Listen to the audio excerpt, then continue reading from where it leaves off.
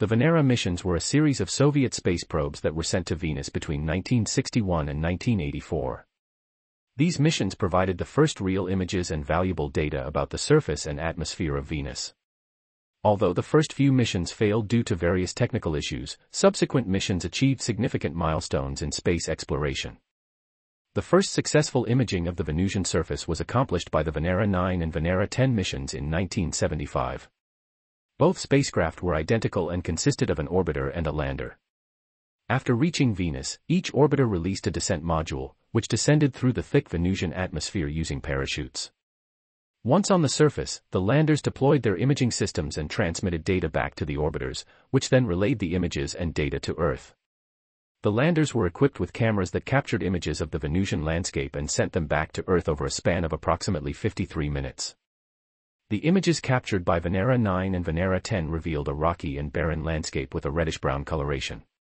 The images showed a relatively flat surface covered in fine-grained material, resembling a desert or a volcanic plain. The landers also captured data on temperature, pressure, and composition of the Venusian atmosphere. The resolution of the images was limited, with the best images having a resolution of about 150 meters per pixel. The cameras used on these missions were not equipped with color filters, so the images were transmitted in black and white.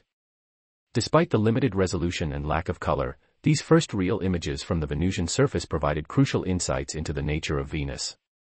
They dispelled earlier assumptions of a lush, Earth-like environment and revealed a harsh, inhospitable world with a thick atmosphere and extreme surface temperatures of around 900 degrees Fahrenheit, 475 degrees Celsius, and pressures 92 times that of Earth's surface. The Venera missions continued to provide more detailed information about Venus in subsequent missions. For example, Venera 13 and Venera 14, launched in 1981, sent back color images of the surface, providing a more vivid representation of Venus landscape. These early images and data from the Venera mission significantly advanced our understanding of Venus and paved the way for future missions to the planet. The knowledge gained from these missions has been instrumental in shaping subsequent exploration efforts and continues to contribute to ongoing research on Venus. The success of the Venera missions in obtaining the first real images and data from the Venusian surface inspired further exploration and study of Earth's neighboring planet.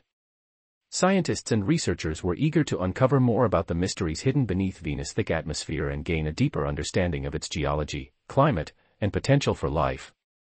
Building upon the achievements of the Venera missions, subsequent missions aim to refine our knowledge of Venus and address unanswered questions.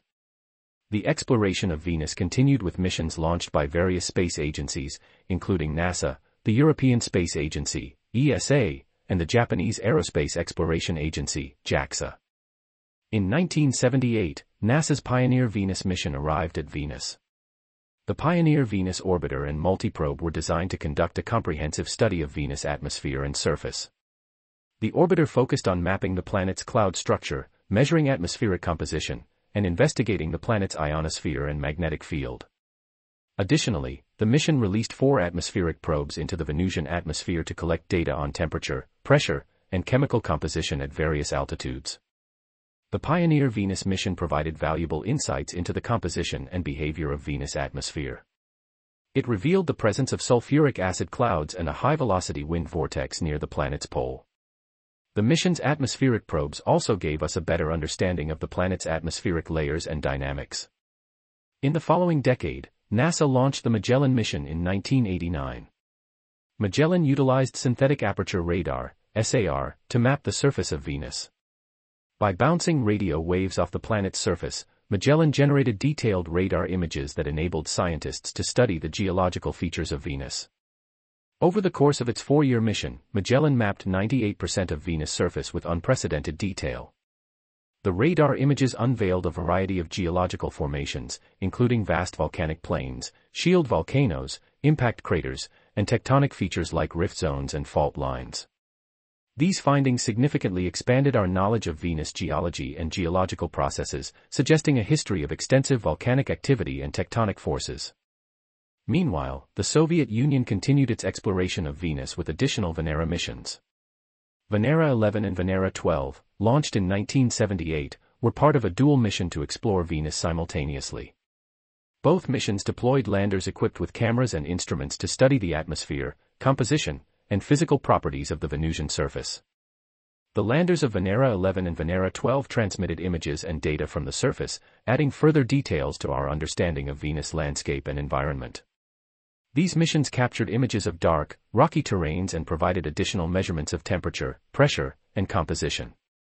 They also recorded sounds from the Venusian environment, which included the whistling of the wind and the mechanical sounds of the lander's instruments.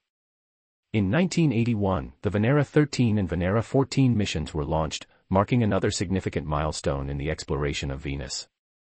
These missions featured improved camera systems capable of capturing color images of the surface.